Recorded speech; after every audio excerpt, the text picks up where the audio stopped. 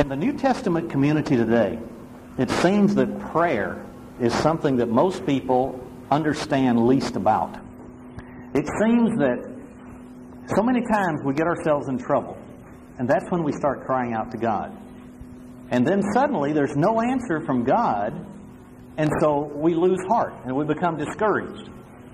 So what I want to do today is give a little introduction, and then I want to go into a sermon which I'll title for you in just a moment. But in 1 John 5, verse 18, that's the scripture I want to start out with. 1 John 5, verse 18. I'll read this from the King James Version. We know that whosoever is born of God sins not. That's a powerful statement by the Apostle John. Notice the next phrase, though, and it qualifies what this means. Born of God sins not. But he that is begotten of God keeps himself. And that wicked one, we know that Satan, touches him not. Now, this is a dynamic statement which absolutely proves there is such a thing in the New Testament plan of God as being begotten of God and then being born of God. Now, this is very dramatic because let's just think. Here's a husband and wife coming together under the proper relationships, contractual agreement for marriage, just like God requires. Otherwise, it's sin for sexual relationships. Then the sperm from the male impregnates the egg from the female. That child is begotten. That child is a human being from conception. It's life. And yet it's begotten. It's not yet born.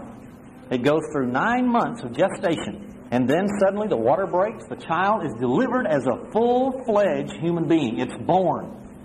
God made the reproductive cycle to picture what He's doing for the human race and how He is reproducing Himself, because it says in Genesis 1:1, in the beginning God created. Then down in verse 25, 4, 5, and 6 down there, it said that He made man in His own image. So He's reproducing Himself, and He's showing us how He's doing it through the begotten and born process. Now, let's turn to Ephesians chapter 1. Ephesians chapter 1. Now remember, the Apostle John stated very clearly that you're born, you do not sin anymore. You're begotten now, and we keep ourselves.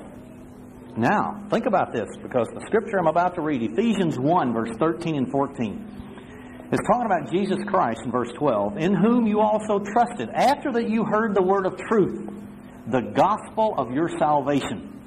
In whom, Jesus Christ, also, after that you believed, you were sealed with the Holy Spirit of promise. So you can liken the Holy Spirit to the sperm of the male. And our mind, the spirit in man, that gives us the reasoning power and so on, the ability to accumulate information, knowledge, is the egg. And God impregnates our mind, and we're begotten. Look at verse 14. This Holy Spirit, which is the earnest of our inheritance. Now, what happens when you buy a home? You have to give the real estate agent an earnest, a down payment, showing your good faith that you're going to purchase that home and give the full purchase value of it. And that's exactly what God's saying right here. The Holy Spirit is an earnest or a down payment of our inheritance. Notice how long this down payment lasts.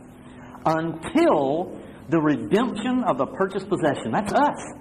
So we're begotten with God's Holy Spirit now, and that's with us until we're totally redeemed and we're born fully. But now, remember, the Holy Spirit says that, we read that it keeps us now. It keeps us. But that doesn't mean that we can't sin, because every one of us know we still sin even though we have God's Holy Spirit. And yet, when we're born and the birth process has been achieved, we have a spirit body, we'll never sin again because we have God's character built into us, and God doesn't sin, and He's not tempted with evil either. Well, in order to verify this even stronger, turn to John 3. John chapter 3, because John in his book, 1 John, is the one that made that very clear, that we're begotten and then we're born. Begotten, we keep ourselves now away from Satan as long as we're on God's side and we don't turn away from Him. And yet at the same time, when we're born, we cannot sin. It's period. It's just dogmatic. We cannot. John 3, verse 3 to 8. Now you have to understand the previous verses. Nicodemus is coming to Jesus at night because he's afraid of the Jewish community of that day. Verse 3, Jesus answered and said unto him, Nicodemus, Truly, truly, I say unto you, except a man be born again, he cannot see the kingdom of God. We're in the physical realm right now. We cannot see the spirit world. As a physical human being, we can't see angels, we can't see God the Father, we can't see Jesus Christ, we can't see cherubims, we cannot see anything spiritual. We just can't do it. Verse 4, Nicodemus said unto him, How can a man be born when he's old? So he understood it's a birth. Can he enter the second time into his mother's womb and be born? Verse 5, Jesus answered, Verily, verily, I say unto you, except a man be born of water, we know that's baptism, and the Spirit, he cannot enter into the kingdom of God. Now we saw in Ephesians 12 and 13, or I think it's 13 and 14, the Holy Spirit is a down payment. It's an earnest until we receive that full-fledged spirit body.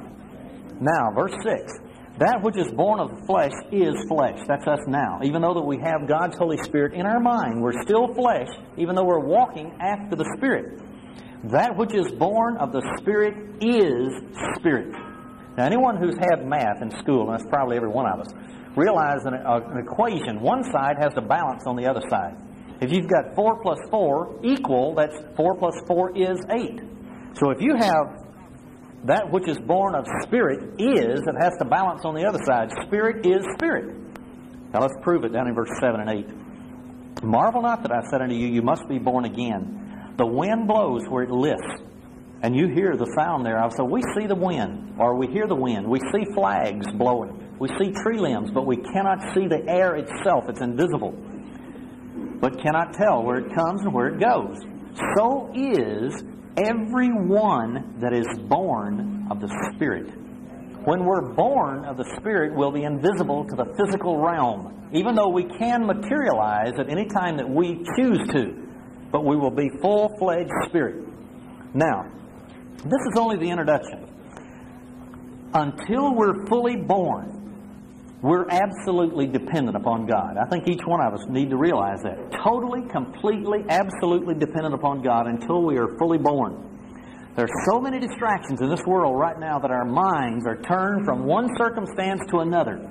Whether it's getting in trouble with the IRS, or whether it's some other governmental problem, or whether it's a work-related problem, whether it is our own problems that we create for ourselves due to going after the flesh instead of turning and walking after the Spirit, we often find ourselves in trouble.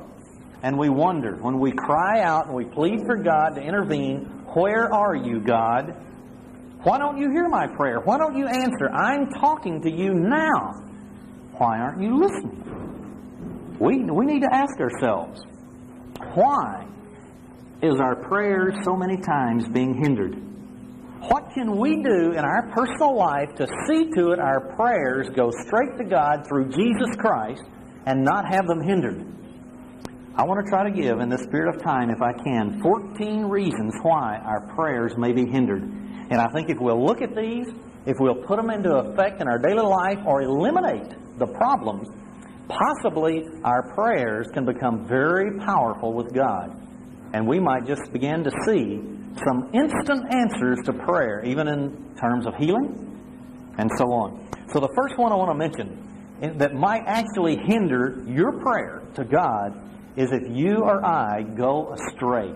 If we turn away from God, and what many people call, I believe in the Baptist community, call it backsliding. Well, it's a fine term. Isaiah chapter 59.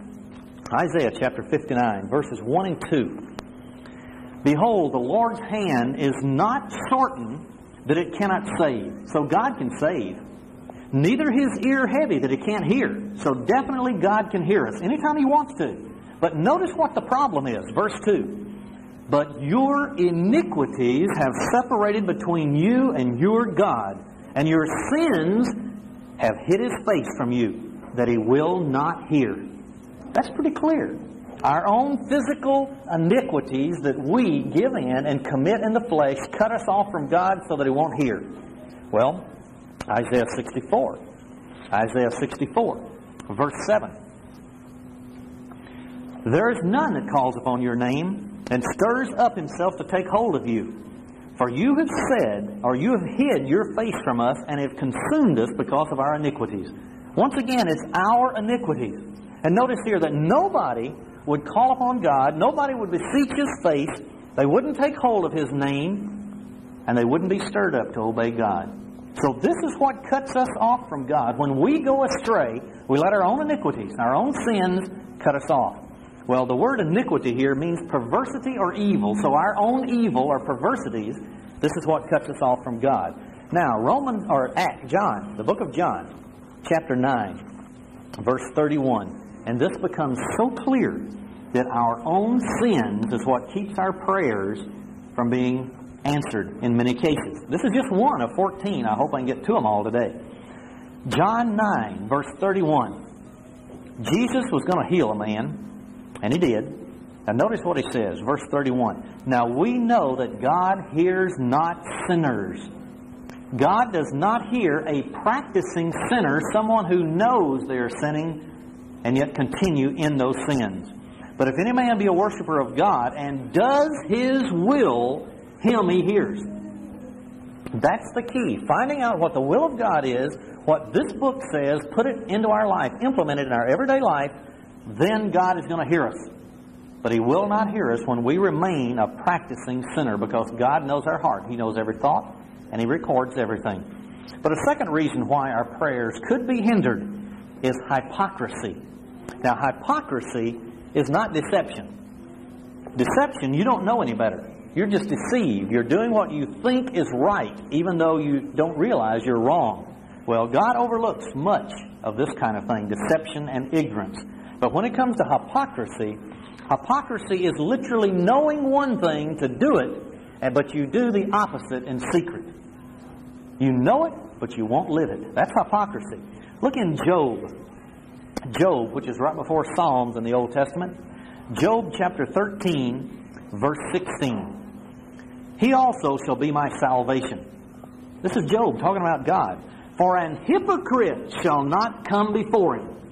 So hypocrisy will cut you off where you cannot come before God. And you will always go through Jesus Christ, our high priest, to God the Father. But now, not only Job 13, but the same book, Job 27, this becomes very, very clear. Job 27, verse 8 to 10. For what is the hope of the hypocrite? I mean, that becomes very pointed right there. Job wants to know, okay, God, you ask these people, what's the hope of a hypocrite? Though he has gained, even though a person, through hypocrisy, they can talk out of one side of their mouth and live a different way, and even though they gain physically, and they have possessions, physical possessions, though he have gained, when God takes away his soul. So what good will it do you and I to be a hypocrite? Talk out of one side of our mouth, put on a show, and not truly be converted to Christianity when God, we're going to lose salvation. Look in verse 9. Will God hear his cry when trouble comes upon him? I don't believe he will. Verse 10. Will he delight himself in the Almighty? If a person is a hypocrite, he's not going to delight himself in God. He's going to look one way and he's going to act another in secret. And so it's a fake. It's a fraud. And God will not honor this. And that person is going to lose salvation. Will he always call upon God? No, he won't. He won't look to God in his times of stress or even in his good times. So point number 3 that I want to make today, why our prayers may be hindered, is idolatry. And I've given 2 sermons on idolatry lately, but there's more to idolatry than that. But in Jeremiah chapter 11, verses 11 to 13. Jeremiah 11, verse 11 to 13.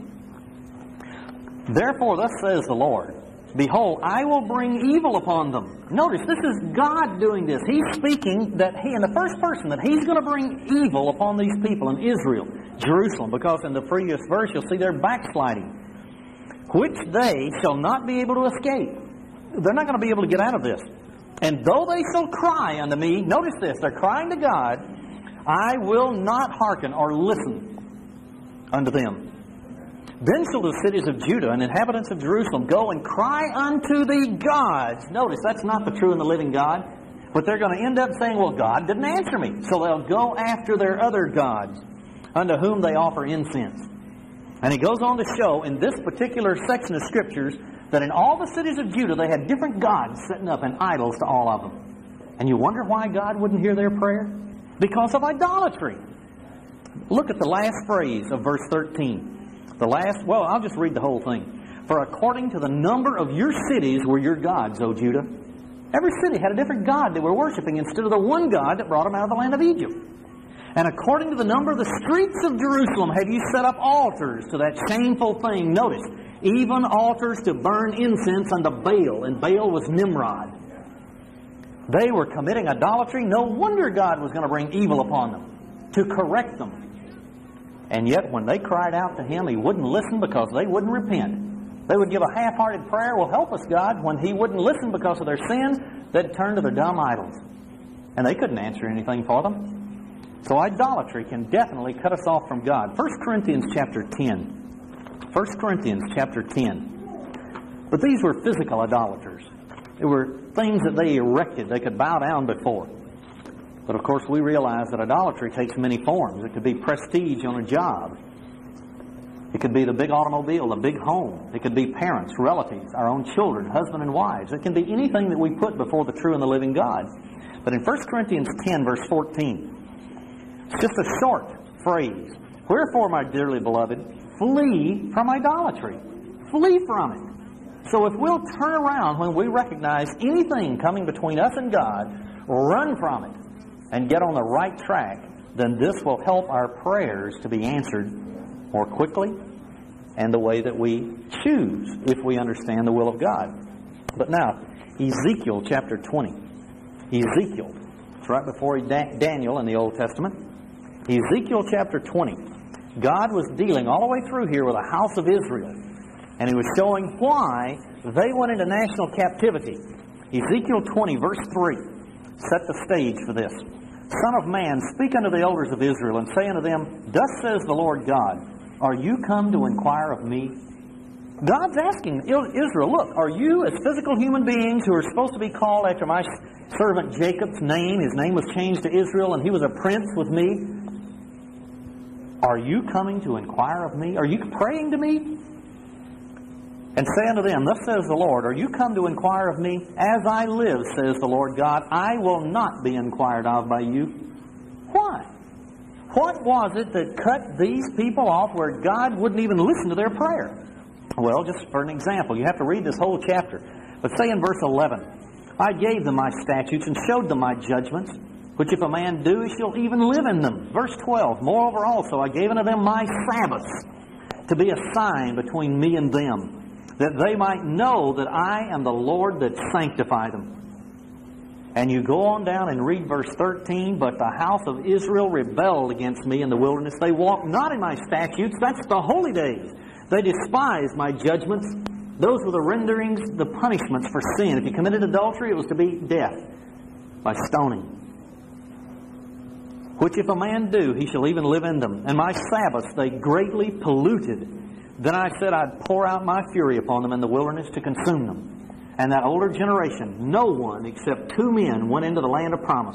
All the children who were under the age of what you might say accountability at that particular time grew up and went into the land. All the older generation died because they continually broke God's law. Now drop down into verse 31. Read this whole chapter on your own sometime.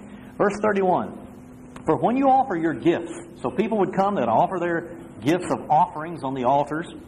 When you make your sons to pass through the fire, notice what they're doing. They're offering live babies on the altars to be burned as a sacrifice. And God doesn't want that. That's what the inhabitants of the land that they came into were doing. You pollute yourselves with all your idols, even unto this day. And shall I be inquired of by you, O house of Israel? And today we are spiritual Israel. We are the ones with God's Holy Spirit who are living according to God's law and after the Spirit. And what do we see in this land? We're offering our unborn children at the altar, not to pass through the fire, but to pass through the salt solutions. It's called abortion. The stainless steel knives.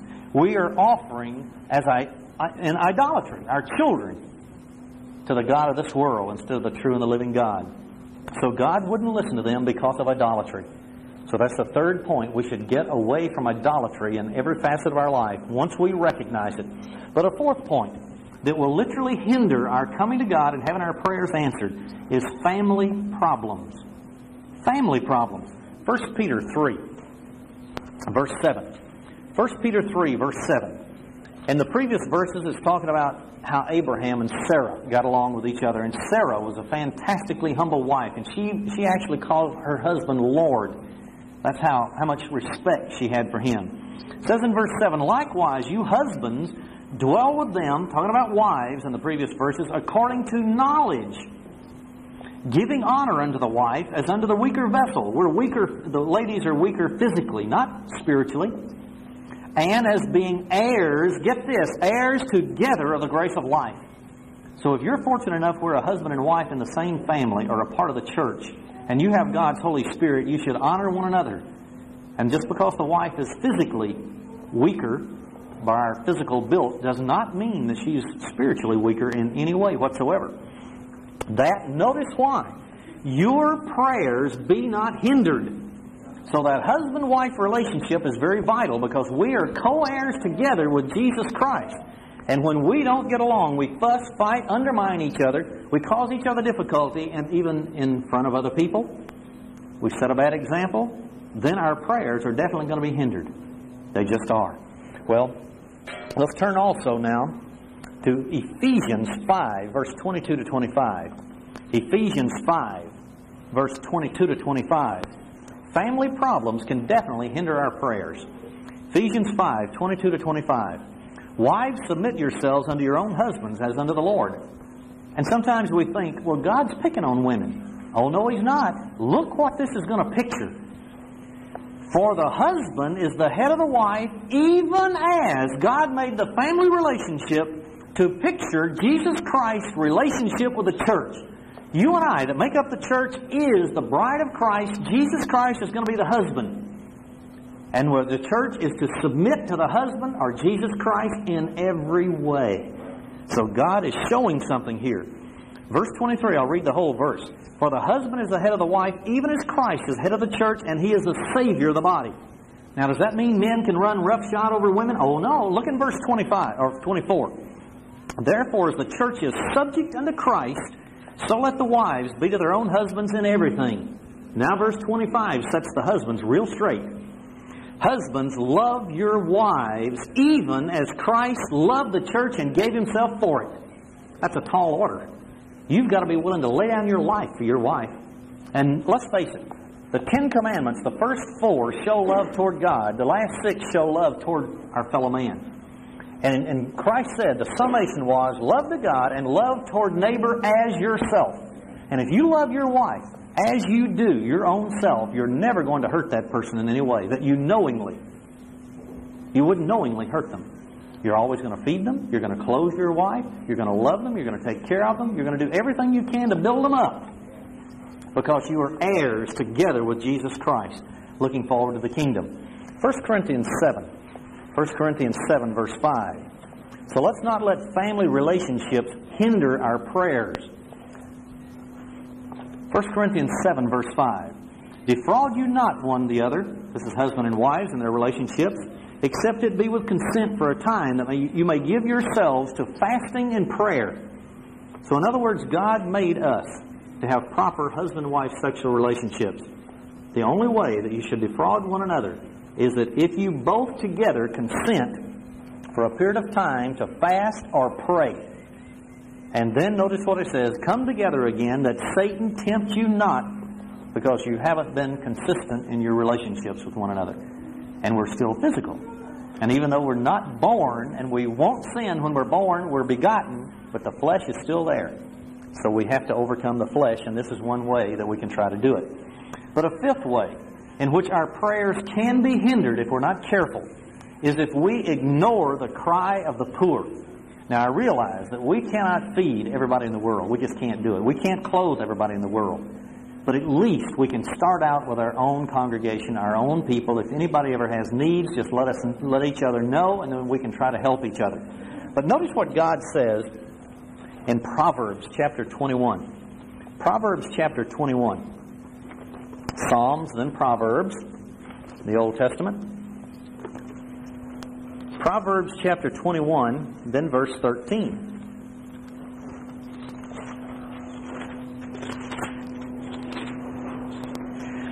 Whoso stops his ears at the cry of the poor, he also shall cry himself, but shall not be heard.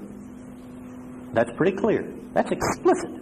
God says if any one of us, as a New Testament Christian, fail to help our brothers and sisters who are poor, and remember, the whole Old Testament was written for Israel, which was a church in the wilderness. That was the church of that day. Today, it's spiritual Israel. And so if we turn our ears away from someone who is poor and who literally needs help, I don't mean somebody who won't work, because the Bible says if a man won't work, don't let him eat. He's worse than an infidel.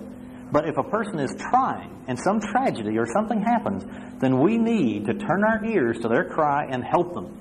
Because if we don't help, then we will not be heard ourselves when we cry out to God. I think it says it very clearly, and I don't see how we can get around it. In Matthew chapter 25,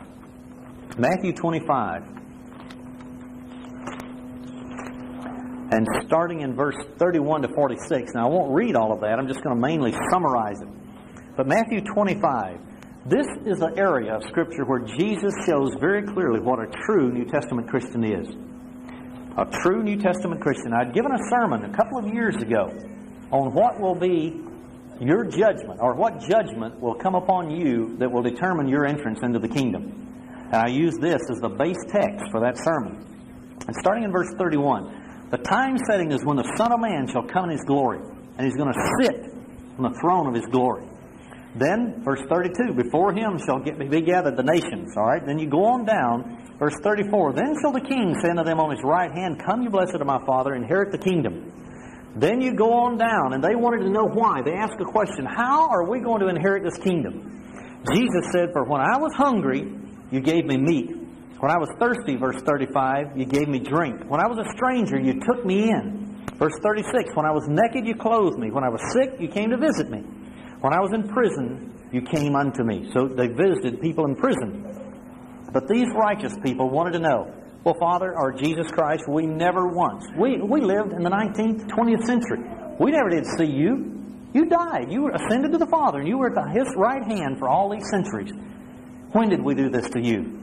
And Jesus went on down and made it very clear, starting down verse 41 or 42. For I was hungry, and you gave me meat. I was thirsty, and you gave me drink. And then they wanted to know, when did we do this to you? He said in the middle of verse 45, Insomuch as you did it to one of these least, you did it unto me.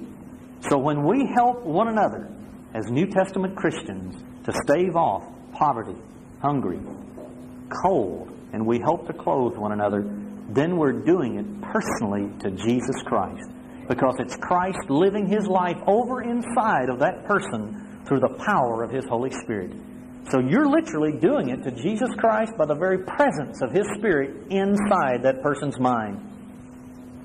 So I think this is something we need to do. Not ignore the cry of the poor, the hungry, the destitute, when it's within our power to do something about it. And I want to give you a reason. Galatians 6 verse 7. And this will make it very explicit why God has given us instructions, and if we ignore them, there is going to be ramifications. Galatians 6, verse 7. There is a law that God has set in motion. It's cause and effect. God will say, you do this, and this will be the result. You do that, and this will be the result. It's cause and effect. Galatians 6, verse 7. Notice if we ignore the poor. What if we ignore contributions to the ministry? No matter what it is. Be not deceived. God is not mocked. For whatsoever a man sows, that shall he also reap. So if we sow giving, then we're doing it to Jesus Christ, and He's going to give to us. But if we're stingy and we refrain from giving and helping, whether it's the poor or whether it's our church work we're doing, it doesn't matter. Whatever it is. And if we're stingy with doing it, then He's going to withhold those blessings from us. And also, as we saw in the first scripture, Proverbs 21:13, that He would not hear us. That's one of the connections to prayer, not to ignore the poor. So a sixth hindrance, why our prayers might be just going to the ceiling and that's all, rather than going into the very throne room of God, is that we will ask, or maybe we want something that's for the wrong purpose. It's to consume it upon our own lust rather than to find out what the will of God is and then pray with that in mind. In Hebrews, or James it is, James chapter 4. James chapter 4, verse 1 through 5. James 4, verses 1 through 5. From where comes wars and fightings among you? Come they not hence, even your own lust that war in your members? In the sermon I gave, how we should mortify the flesh. We do have passions and lusts that are in our fleshly body. And this is where wars and brawlings and so on come from. Verse 2. You lust and have not. Now notice the next word. You kill. Now if you have a more expensive Bible, you can see that that's a mistranslation. It'll correct it for you in the margin. It should say you envy. You envy. You're jealous of someone else, of what they have. And you desire to have, and you cannot obtain it. You fight and war. Yet you have not. Why? Because you ask not. You ask and receive not because you ask amiss. You ask for the wrong purpose, the wrong intent, the wrong motive of mind is behind it, that you may consume it upon your own lust. So many times that's why prayers go up to God and they don't come back answered, because we only want it out of selfish motivations. We shouldn't do that. Verse 4. You adulterers and adulteresses, know you not that the friendship of the world is enmity with God? So when we go to God praying for things that are not according to His will, but to consume it upon our own lust, we have become at enmity with God. That's why He won't answer our prayers. Whosoever therefore will be a friend of the world is the enemy of God. Do you think that the Scripture says in vain, the Spirit that dwells in us lusts to envy? No, we didn't say it in vain. It's true, and every one of us know it, because we've given in to the weakness of the flesh in the past so many times. And yet if we'll get our minds on the Spirit, we'll seek out and search what God's will is, we won't have a problem. Now in 1 John 5, I want to show you the opposite of lusting. 1 John 5, verse 14 and 15. This is the confidence that we have in Him, this is Jesus Christ, that if we ask anything according to His will, He'll hear us. That's dynamite. If we can discern what God's will is, and the only way to do it is through studying the Scriptures. That's the only way we can do it. Verse 15, and if we know that He hears us, whatsoever we ask, we know that we have the petitions that we desired of Him. Because we know His will, we're not asking to consume it upon our own lust out of envy, but because we know this is what God wants for our life. And so we can ask, and we can have confidence and absolutely know that He's going to provide it. But there's a seventh reason that our prayers are hindered, and why they're not heard of God, and that is indifference. Remember in Revelation chapter 2 and 3, these are letters to the 7 churches. The last church was the church of the Laodiceans. And he said, because you're not either on fire for me or you're not cold, but you're sort of in between, you're sort of lukewarm, I'm going to spew you out of my mouth. This is what I mean. An indifferent person. Oh, yeah, I love God. Oh, I go to church every time the doors are open. They're just there in body presence. They make a mental acknowledgement of God, but they're not on fire for God. In Matthew 6, verse 7, this is on the Jesus Christ doing the speaking, when He told them how to pray. He said in Matthew 6, verse 7, but when you pray, use not vain repetitions, as the heathen do. So we don't just go in and say a same prayer that we've memorized.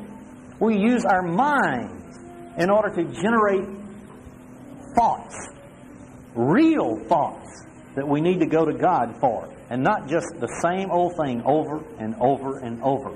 But think first. Sit down if necessary and write out a list of things. I know this is what I need. I know this is what so-and-so needs. This person needs prayer for healing. The work needs things that we need to pray about. We need more income so that we can have a better magazine or something of this nature. Anything to do with the brethren, to do with God, Jesus Christ, His purpose on earth, then sit down, write it down. And then go down, check it off as you're going down the list. And then wholeheartedly ask God for each one of those and pray for them specifically. Get real specific. I mean, if somebody is sick and you know where the problem is, ask God to heal that specific problem. Like this tumor that I told you about in the announcements. Go specifically for that tumor so that God will remove it. But the whole point I'm making here is when you have a rote prayer where you just repeat it, there's nothing but indifference. You don't even know what you're saying. You just memorize it, you've said it with no thought behind it. So James 5, verse 13 to 18. James 5, verse 13 to 18. Is any among you afflicted? Let him pray. That's what we're talking about. Is any merry? Let him sing psalms. Is any sick among you? Let him call for the elders of the church. This means older members of the church who have been in the faith through study and years of study. Their faith has been built up. They have confidence to go to God for healing. And let them pray over him, this is the sick, anointing him with oil in the name of the Lord. And the prayer of faith shall save the sick, and the Lord shall raise him up. And if he have committed sins, they shall be forgiven him. This is dynamite. Verse 16. Now this is a key that's coming into this. Confess your faults one to another, and pray one for another, that you may be healed. Now look at the next phrase. And then after reading this next phrase, can we ever go to God in an indifferent prayer and expect an answer? The effectual, fervent prayer of a righteous man avails much. But if we're not effectual, and if we're not fervent before God, it's indifferent. Well, that's all I wanted to read there. But it just goes on to show how Elijah went to God and he asked him to withhold the rain, and he did for 3.5 years. Then he prayed again, fervently, that it would rain, and it did. So this shows the results of prayer. God does answer prayer. Hosea, that's one of the minor prophets in the Old Testament, chapter 7. Daniel, it's after Daniel. Hosea, chapter 7. Verse 11 to 14. Ephraim also is like a silly dove without heart. We'll get the context here. They call to Egypt. They go to Assyria. So you see, they're not turning to God. They're going after an alliance with other nations. When they shall go, I'll spread my net upon them. This is God, first person, saying, look, they're not crying out to me, but they're going to Assyria. They're going down to Egypt. They're looking for political alliances for salvation instead of their God. I'll bring them down as the fowls of the heaven. I'll chastise them as their congregation has heard. And I believe this is for today. I believe this is a prophecy for today, and they're going to be hearing that God is going to destroy the United States, Britain, and the British Commonwealth because they have not listened to their God. They've turned away from God. Look at verse 13. Woe unto them, for they fled from me, destruction unto them, because they have transgressed against me. Though I've redeemed them, yet they have spoken lies against me. Now look what he says. And they have not cried unto me with their heart. They didn't put all their heart into their cries to God, their prayers to God for deliverance. Rather, they went to Egypt, the Assyrians, the nations around them for political alliances in order not to go to war and to go into captivity and be defeated. They didn't turn to God, but they became rebels against God. Well, an eighth hindrance to our prayers if we're not very careful. And I realize this one is very touchy because every one of us are different. Each one of us come from a different background. We had different religious concepts before we started studying this book, which had been handed down to us from our parents, grandparents, and on back. And so this one is very touchy because not one of us can look into the mind of the other person. We can't do it. We can't read one another's mind, so we don't know how much faith a person has or a lack of faith. And a lack of faith is one of those things that does hinder prayer. And yet none of us can look at someone else and say, you have a lack of faith. That can only be between you and God and your constant searching of these Scriptures. But I want to show you some Scriptures that a lack of faith could be a reason why our prayers are not hindered from time to time. Matthew chapter 9. Matthew chapter 9. And the reason I'm giving these is so I can help each one of us to have our faith built up so that every prayer we ever utter, we will expect an answer, and God will so honor it that we'll get that answer. Because we need to have prayers answered. But a lack of faith, Matthew 9, verse 29 and 30. You can go back and read the context for yourself. But Jesus was going to heal 2 blind men. They didn't know it yet, but they came asking Him. Then touched Jesus their eyes, saying, according to your faith be it unto you. Jesus said that their faith definitely played an important factor in whether they were healed or not. And I can't deny that because it says it. And their eyes were open. So they did have faith. Now, Jesus was there. They had heard how He had raised the dead, how He had healed the blind, how He had cleansed lepers. So Jesus was there in their day. So it was easy for them to go and hunt them out. It was easy for them to have faith because they knew He just did all this in the next city or maybe the next block. But here we live nearly 2,000 years down the line, and this is all on paper. So we have to read it, and we have to believe it, and we have to prove that God exists, and if He exists and He will not lie, then we need to develop the confidence that God will never lie, and when we see He says He'll heal, He will heal. Or answer any prayer that we have. But in Hebrews 11, verse 6, once again, this makes very clear that faith is an absolute with God. We have to have it. We have to develop it so that we'll never have a lack of faith or a lack of confidence in God. Hebrews 11, verse 6. But without faith, it's impossible to please Him. That's as simple and as straightforward as we can get.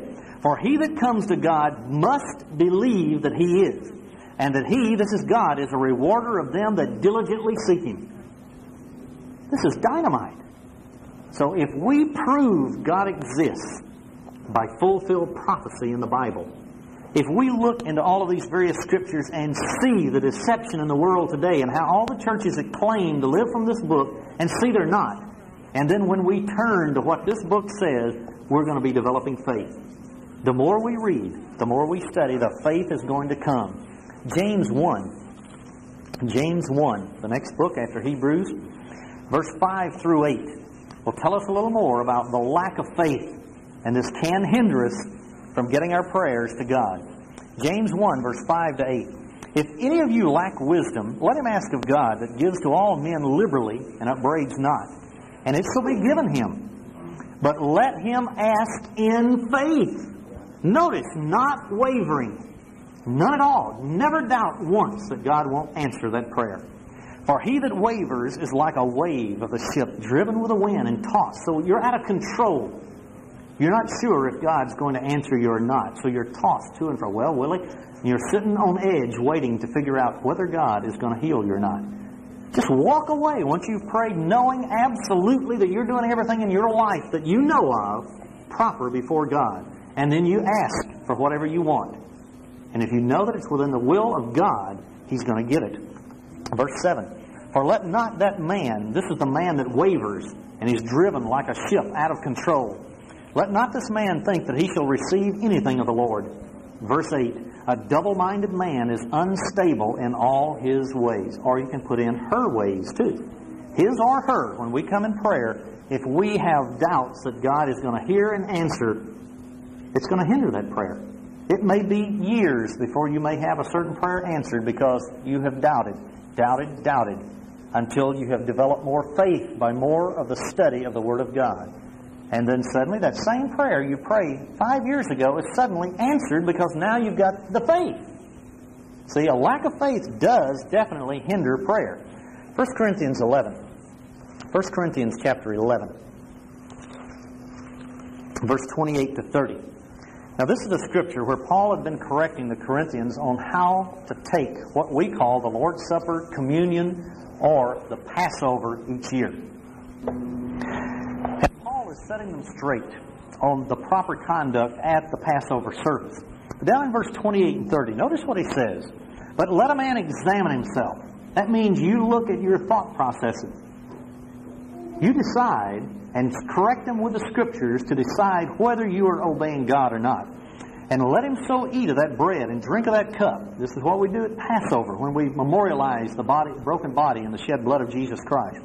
Verse 29, for he that eats and drinks unworthily eats and drinks, it says damnation, but it should be judgment to himself, not discerning the Lord's body.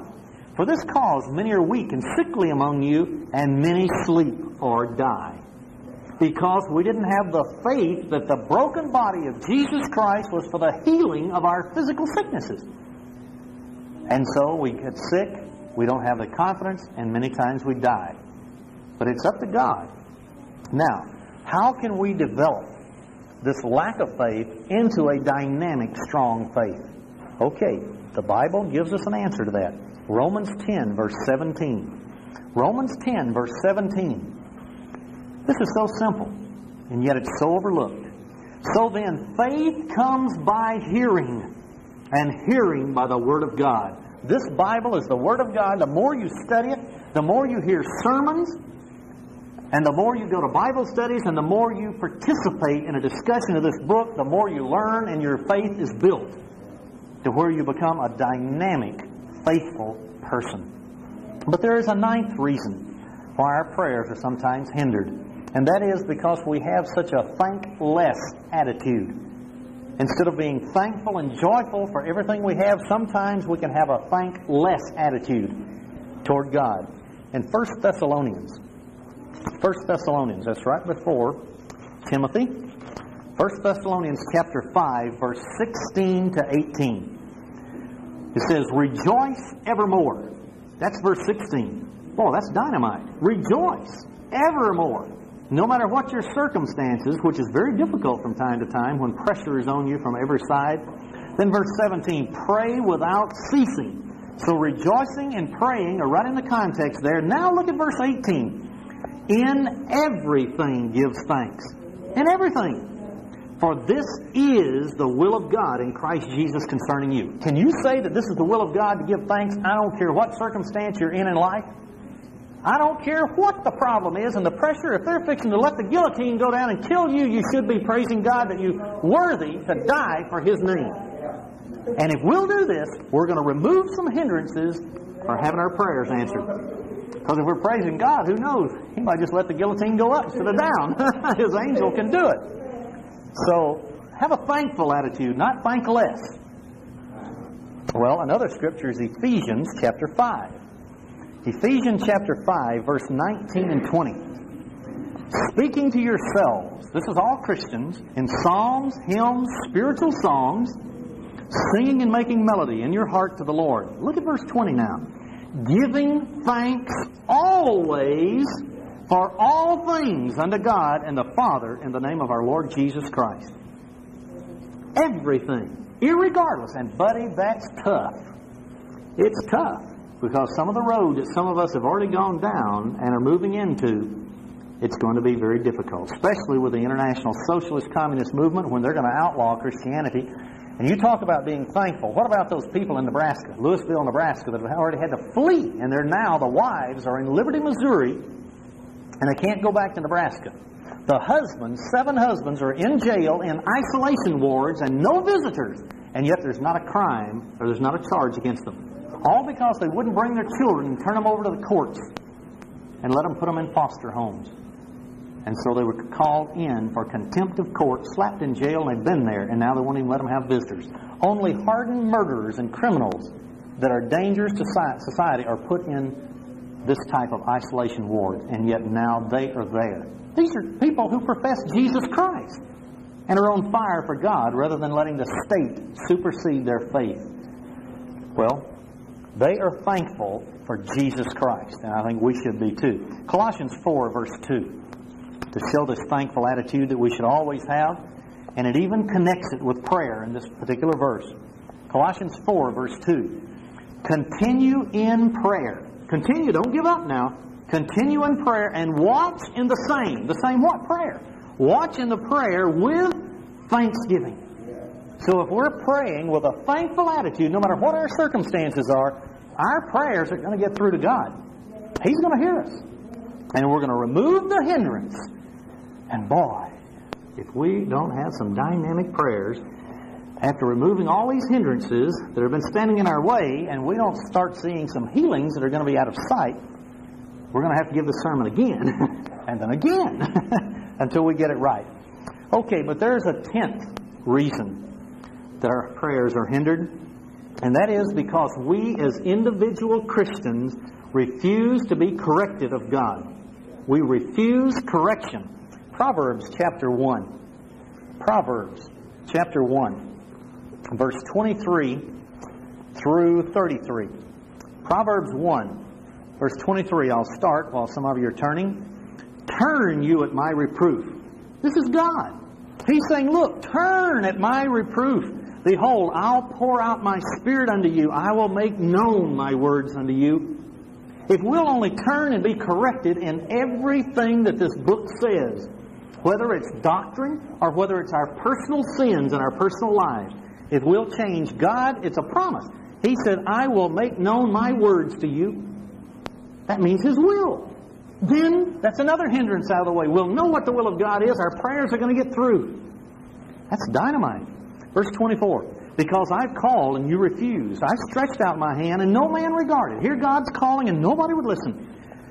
But you've set at naught all my counsel. You just turned your back on everything I said and would none of my reproof.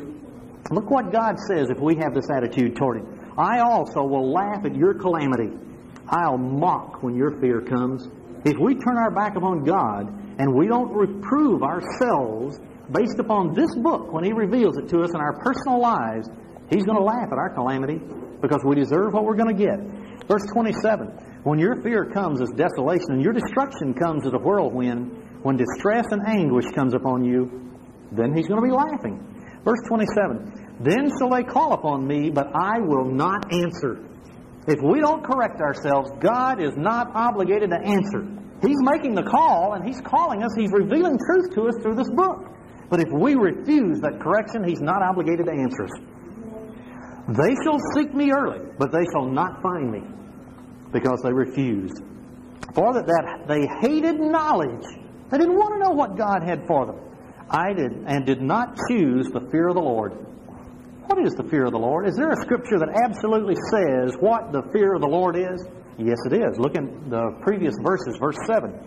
The fear of the Lord equals the beginning of knowledge. Until you reverence God, until you literally fear to disobey anything He reveals to you, you're never going to accept the knowledge. And if you won't do that, you won't be corrected and God won't hear you. It's that simple.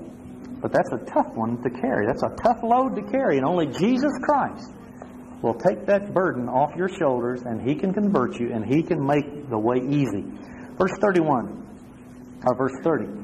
They would none of my counsel. They despised all my reproof. Therefore shall they eat of the fruit of their own way. God's going to leave you to yourself if you won't be corrected and be filled with their own devices. For the turning away of the simple shall slay them. Just turn away from God and go your own way, and you're going to end up slain. I don't mean just dead, but I mean in all kind of circumstances. And it says the prosperity. But the Revised Standard Version says complacency or lukewarmness. And the lukewarmness of fools shall destroy them. That's why we can't be fools. But whoso listens unto me, verse 33, shall dwell safely and shall be quiet from fear of evil. So I think it's only right that we should be willing to be corrected of God so that we'll have no difficulty whatsoever with communicating with God, so that He can solve our problems for us. Because there's too many problems in this world. There's Satan, there's all the demons, there's now governments that are becoming tyrannical. All these problems are coming upon us, and we're going to need to be corrected so that we can come under the hand of God, and He will have the protective hand that He can bring us through it. Turn to Isaiah 65. Isaiah 65, 12. Isaiah 65, verse 12.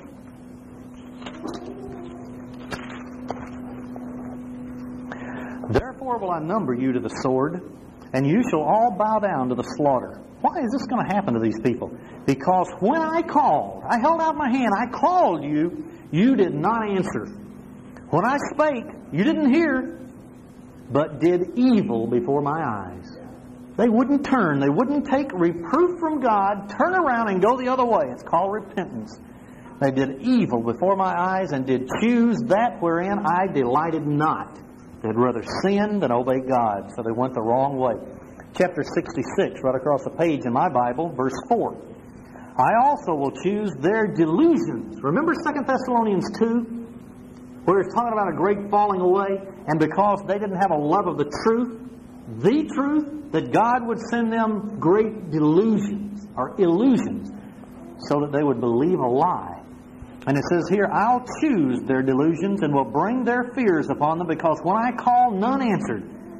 When I spoke, they did not hear. They wouldn't listen to God. They wouldn't be corrected. But they did evil before my eyes and chose that which I delighted not. Constant rebellion against God and not being corrected. That is a hindrance to our prayers. But let's go just a couple more here. Zechariah, which is next to the last book in the Old Testament, chapter 7, verse 8 to 13. Chapter 7, 8 to 13. And the word of the Lord came unto Zechariah, saying, Thus speaks the Lord of hosts, saying, Execute true judgment. Now this is what God wants of us. Show mercy, compassion, every man to his brother. Oppress not the widow, nor the fatherless, the stranger, nor the poor. And let none of you imagine evil against his brother in your heart. But they refused to listen. God was trying to correct them, and they wouldn't listen. But notice what they did. Sometimes, you can have an argument with somebody, a friend or something, and then you'll come up and they turn their back and start to walk away, and you come up and put your hand on their shoulder and say, I'm sorry. And then they'll just pull their shoulder away, showing that they don't want anything to do with you. Look what it says here in verse 11. They refused to hearken or listen and pulled away the shoulder, just jerked it away and wouldn't obey. They stopped their ears that they should not hear. Yea, they made their hearts as an adamant stone. They made it solid rock. They were fixed in their way, and they would not be reproved and corrected of God. So he says he will not listen to them. Their prayers won't get above the roof. Now, why have I quoted from so many Old Testament examples? 1 Corinthians chapter 10 will explain. 1 Corinthians chapter 10. Because God gave everything in the Old Testament for us to learn from, so that we'll not be like they were. 1 Corinthians 10, verse 11 and 12. In the previous 10 verses in 1 Corinthians 10, it's talking about Israel, how God brought them out of the land of Egypt and the various things they did, and how they sinned, committed fornication, and so on. They tempted Christ. Then in verse 11 it says, Now all these things happen unto them for examples, and they are written for our admonition. New Testament Christians, upon whom the ends of the world are come. Now the word ends in the Greek language denotes purposes. So upon whom the purposes of the world are come. Wherefore, all right, because all those things were written for us, let him that thinks he stands take heed lest he fall. Make sure that we're willing to have a pliable, corrective attitude before God. But there's yet an 11th reason why people's prayers are hindered. And that is because we have an unforgiving attitude toward other people. It can be anybody, not just each other, but it can be anybody. Mark chapter 11. Mark chapter 11. Verse 24 to 26. Therefore I say unto you, this is Jesus talking, what things soever you desire when you pray, believe that you'll receive them, and you shall have them. And when you stand praying, forgive. Notice, our prayers are hinged together with forgiveness. If you have aught against any, forgive that person if you have anything against somebody else, that your Father also, which is in heaven, may forgive you your trespasses. Then verse 26, But if any of you do not forgive, neither will your Father, which is in heaven, forgive your trespasses. That's clear. Our forgiveness hinges on our capability or our willingness to forgive somebody else. Matthew 6. Matthew 6, verse 14 and 15.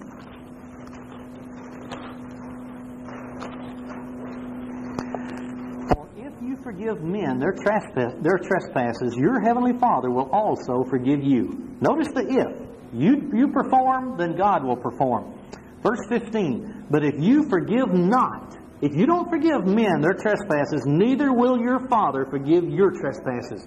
So if you're holding a grudge against anybody, and you don't forgive that person and forget it and have a clean mind, then you're not going to have forgiveness. It's that simple. God says, if you do this, then I will perform. If you don't do it, God won't do it. So we wonder why there's so much bitterness in the Christian community, why there's so many factions and infightings, because of lack of forgiveness. And so God won't forgive, and we're going around with this burden on our shoulders. Now also, you can refer to James 2:13. I'm not going to turn there today, but James 2:13 and Matthew 18:21 and 22. Both of those scriptures fit in well also. But the 12th point that might bring a hindrance to answered prayer is our own self-righteousness. We impute righteousness to ourselves instead of God's righteousness in us. Or you might say vanity. Vanity. Job chapter 35. Job's way back there. Job 35, verse 12 and 13. There they cry, but none gives answer because of the pride of evil men. Here they cry to God. God won't answer because of their pride. Surely God will not hear vanity. He won't do it. So unless we humble ourselves and look at other people and esteem them better than ourselves, then God is not going to hear us, because vanity will stand in our way. Luke 18. This is in the New Testament, Matthew, Mark, Luke, chapter 18, verse 9 to 14. Jesus was given an example here of two men when they went into the synagogue to pray. And he spake this parable unto the certain which trusted in themselves. Now that's self-righteousness. Here were some of the scribes and Pharisees, and they were self-confident. See, they were self-righteous. They trusted in their own ways instead of God's ways. That they were righteous. So see, these guys they thought that they were righteous, and they despised other people. They looked down upon them. Two men went into the temple to pray. One a Pharisee, the other a publican. Now, a publican was a tax collector. Everybody hated publicans because they were representatives of Rome, the official government, coming and taking tribute away from them. They were in slavery, and they had to pay their taxes to this Roman Empire. The Pharisee stood and prayed like this unto God. Oh, I thank God that I'm not as other men. Oh, I'm not as those executioners. I'm not unjust. I'm not an adulterer. Oh, look how good I am. I'm not even like that publican over there. I fast twice a week. Oh, how good I am. Oh, look at me, God. I give tithes of all that I possess. I'm good. Look, if you don't believe me, ask me. I'll tell you how much I give. And the publican, standing way off, he would not even as much as lift up his eyes into heaven. But he knew who he was. And he smote upon his breast, saying, God, be merciful to me, a sinner. I tell you, this man, this publican, it wouldn't even lift his eyes to God because he knew he was a sinner and God could read his mind and his heart. He didn't have to put on airs. He went down to his house justified rather than the Pharisee. For everyone that exalts himself, becomes self-righteous, becomes vain, will be abased. And he that humbles himself will be exalted. That's dynamite. We can just remember that, and that's going to eliminate these hindrances that keep our prayers from being answered. Well, a 13th point is unrepentant attitude. We fail to repent of the sins we have already committed. Daniel chapter 9. Daniel chapter 9, verse 13. As it is written in the law of Moses, all this evil is come upon us.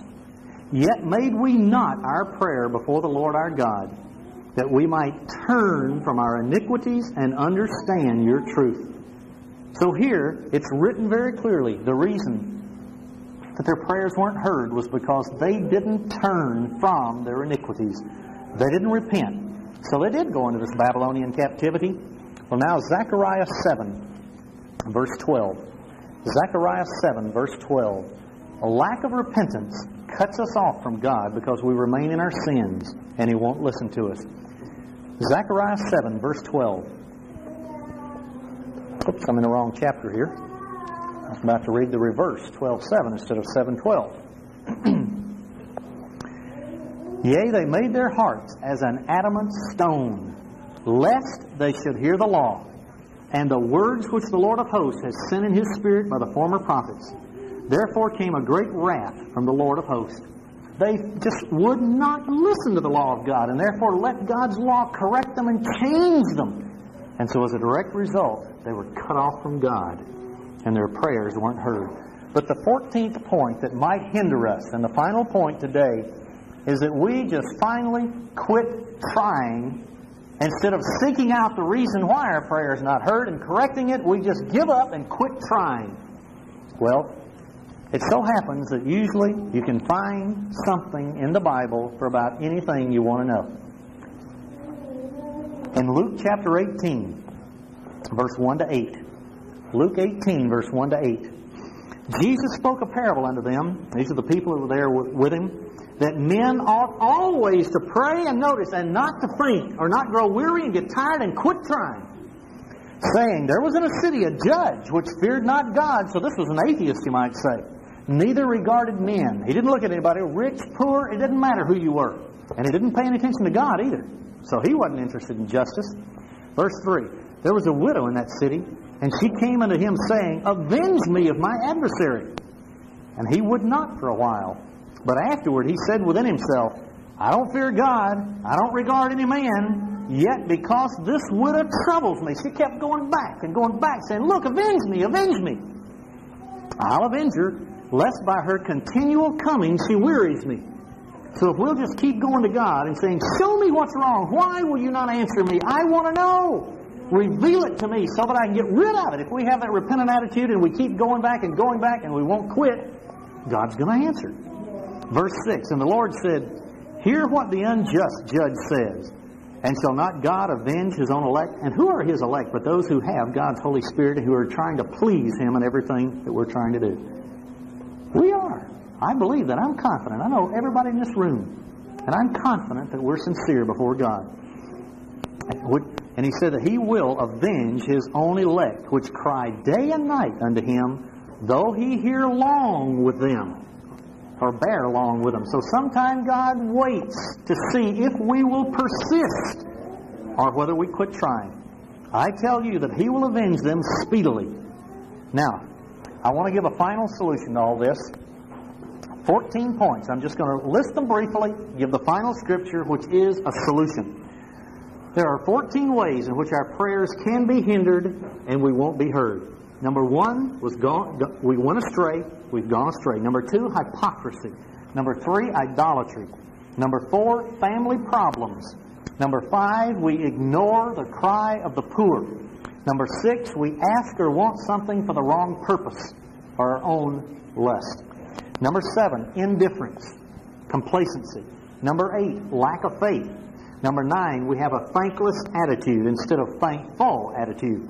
Number 10, we refuse correction. Number 11, we have an unforgiving attitude. Number 12, we become self-righteous or we become vain. Number 13, we have an unrepentant attitude. Number 14, we just simply quit trying and quit praying. Well, in 1 John, it gives the answer. 1 John chapter 3, verse 22 to 24. Whatsoever we ask, we receive of Him. And here it is now. This is why we'll receive it. But remember, we've got to meet the qualification first, and then God will answer. Whatsoever we ask, we receive of Him because we keep His commandments and do those things that are pleasing in His sight. And this is His commandment, that we should believe on the name of His Son, Jesus Christ, and love one another as He gave us commandment. And what was that commandment? The first 6, love toward God. The last 6, love toward our neighbor as ourself. Then verse 24, He that keeps His commandments dwells in Him and He in Him. So we're in Christ and Christ in us. And hereby we know that He abides in us by the Spirit which He's given us. So if we will obey God and take these points to heart and correct them in our life, we're going to get some answered prayers. I'm confident.